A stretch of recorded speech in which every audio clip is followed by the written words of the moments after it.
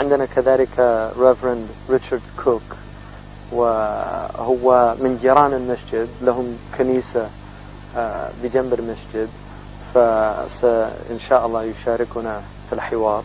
وعندنا كذلك مرة أخرى الدكتور عبد الحكيم مراد من جامعة كامبريدج، فإن شاء الله سيكون حوار حديث ثري إن شاء الله بإذن الله.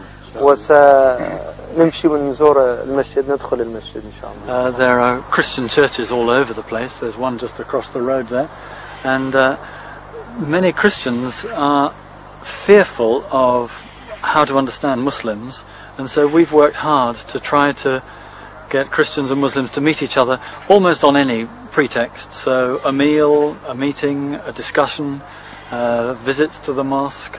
Because it's the first purpose-built mosque in Britain, many Christian people want to come and see here, and we've had sometimes 100, 200 people come to see the mosque and have Islam explained by some of the brothers or sisters here.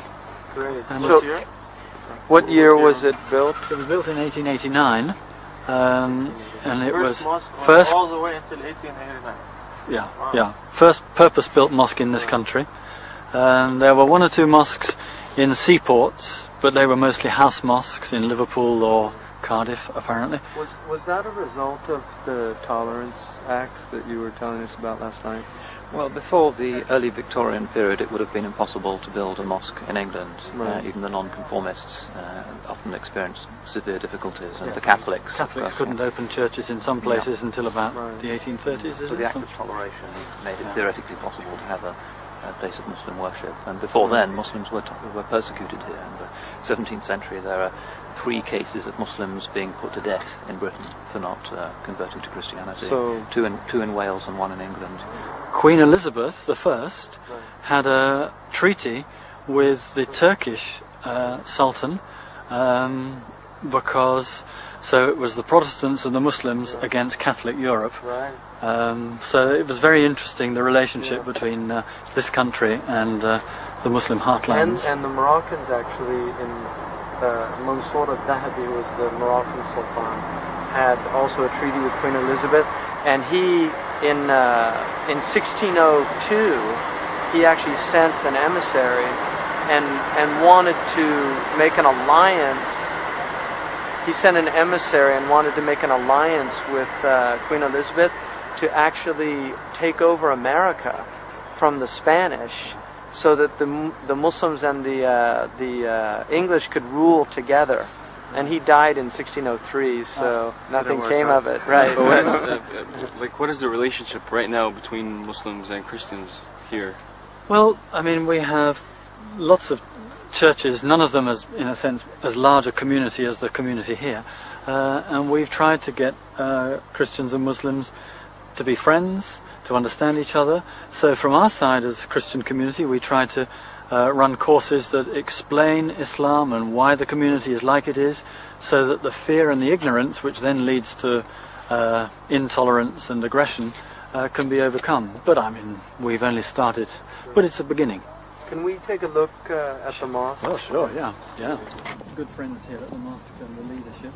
What's always extraordinary to me is that because I left Christianity and became a Muslim, like Dr. Abdul Hakim, I never felt that I was abandoning Jesus. No, sure. I really didn't. I did not feel I was giving up what was essential to me about the Christian faith. I felt, in a sense, I was enhancing, really, my Christianity by accepting another dispensation. I mean, I really saw it, and in a sense, I've really looked at myself, and in terms of my family, because I was raised in an Orthodox tradition, I've looked at myself as really not abandoning anything that my parents, for instance, taught me of those essential truths. But I, in a sense, adopted a Unitarian branch of Christianity, which Islam is simply an extension of that, because I think the Muslims have always seen Jesus. We love him. We all love him. Sure. Yeah, that's the tragedy of the myth of the clash of civilizations, that the two stories can't overlap. But the reality is that the great stories of the Bible are also there in the Quran. Yes. The God of Moses is the the God God of Abraham, Isaac and Jacob, of the Quran. There are no two religions that are more closely interlocking.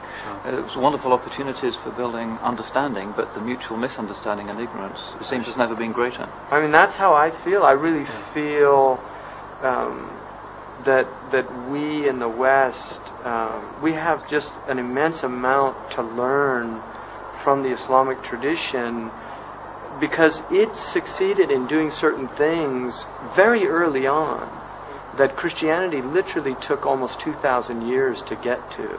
I mean, the fact that this mosque was built in 1889, and that there were Muslims in the 17th century being killed for their faith, and Catholics persecuted in the 19th century for their faith, and yet in the Muslim world we have Christians visiting the mosque in the lifetime of the Prophet ﷺ, when the Christians came and actually came into the mosque, and in one narration he allowed them to pray in the mosque. And then we know also that Umar ibn al-Khattab, when he went to the church in Jerusalem and refused to pray in it. The Christians actually offered, because he conquered the city, they offered him to pray in the mosque, and he said, "I don't want to pray." And they asked him, "Why wasn't it permitted?" And he said, "No, but if I pray, I would fear that Muslims later would say, 'Omar prayed here, let's make it a mosque.'"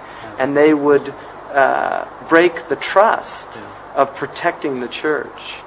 And stories like this, which traditionally Muslims were literally, they were nurtured on these stories.